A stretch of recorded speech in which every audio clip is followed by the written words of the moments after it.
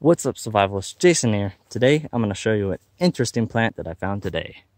Now look at this. This is the wax currant.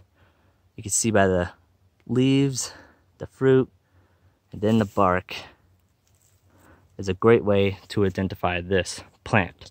But from a distance, I actually thought this was a rosehip bush, and I was about to just dig in, but after looking at the leaves, I realized it definitely was not a rosehip. So there is a rosehip bush down over here, so let me give you a little comparison. Now right here you can see the rosehip. It's smooth on the outside, has a protruding flower, thorns, and has an oval toothed leaf.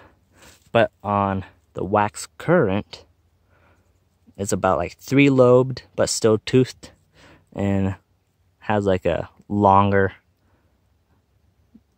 little flower protruding from it. So you could definitely mix these up in an instant, but they're both still edible. But let me show you the book that I used to find how edible this is. So here is the book that I'm using, Edible Wild Plants, a North American Field Guide to Over 200 Natural Foods by Thomas Elias, I don't know how to say that, and Peter Dykman. So you could try to find that book if you like. And I was just switching through the pages, and I just happened to land on this. And I knew it looked familiar, because at first I didn't know what this was. But I'm lucky to find that this is the same plant, wax currant. There are different type of currant plants out there.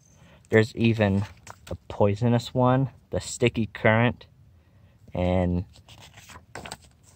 I don't think it has it in here. I'm not quite sure, but it looks more like this than probably another thing, because I think I remembered to look it up and it was a little bit purple, though it's sticky currant, so it's most likely wax currant.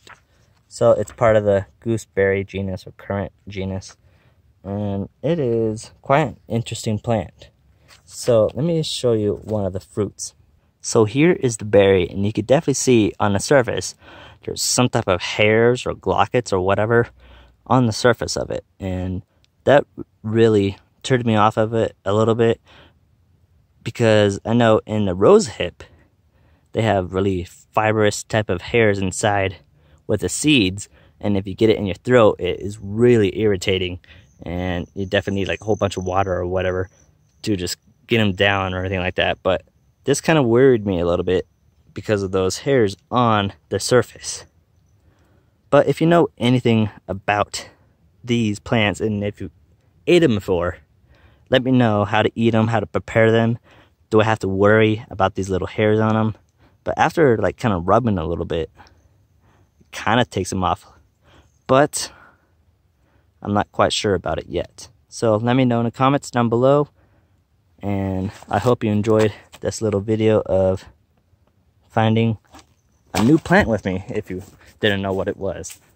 So I want to thank you all for watching. See you in the next one.